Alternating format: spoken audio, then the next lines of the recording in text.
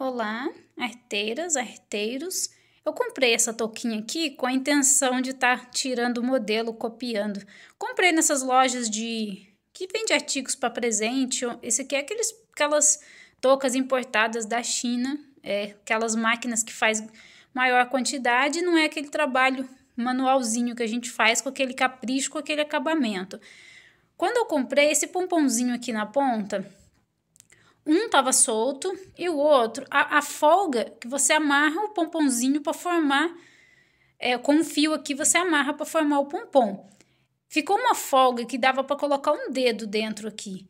Então, quando eu fui tirar da sacola, não estava soltando fios, estava soltando mecha inteira. O pomponzinho estava se desfazendo, porque ele não foi amarrado apertado, foi um pouquinho mal feito. E o pompom aqui de cima também depois soltou e também percebi que foram caindo alguns pontinhos aqui, porque foi amarrado só com um fiozinho aqui, ó. Então, quero reforçar para vocês o seguinte, eu ensinei inclusive um vídeo que quando você termina de tecer a touca, você vai pegar o próprio fio que você teceu ali antes de você arrebentar o fio, antes de você cortar, você vai passar ele aqui dentro, ou tira em fio de couro e pega os pontos, ou tira na máquina mesmo.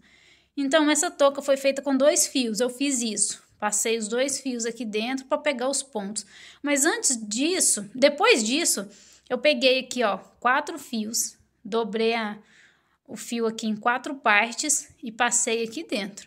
Então, ficou 6 fios aqui na última carreira para ficar mais reforçado. Eu sempre fazia assim, com o próprio fio que eu tecia, eu passava e já fechava. Mas então, para não correr esse risco que aconteceu aqui, espero que não aconteça, vou estar reforçando assim e indico para que vocês façam também, reforçar mais aqui no topo, para depois não ter reclamação, porque quando eu faço um pompom, como de costume, né, você vai amarrar ele pelo meio. Eu faço dessa forma, para reforçar. Amarrou pelo meio, tá aqui, ó.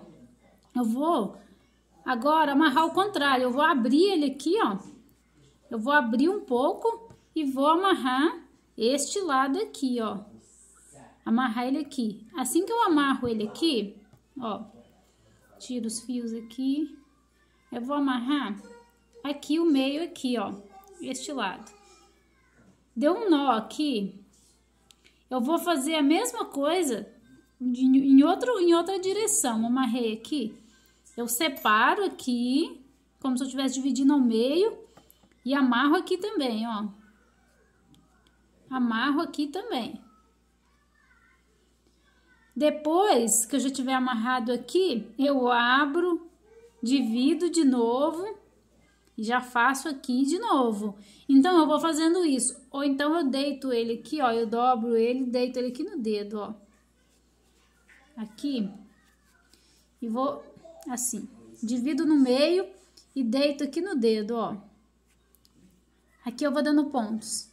Aqui eu vou dar vários pontos, pegando várias quantidades aqui, dando pontos. Depois, costumo dividir em outra direção e dar vários pontos aqui, antes de pregar na touquinha.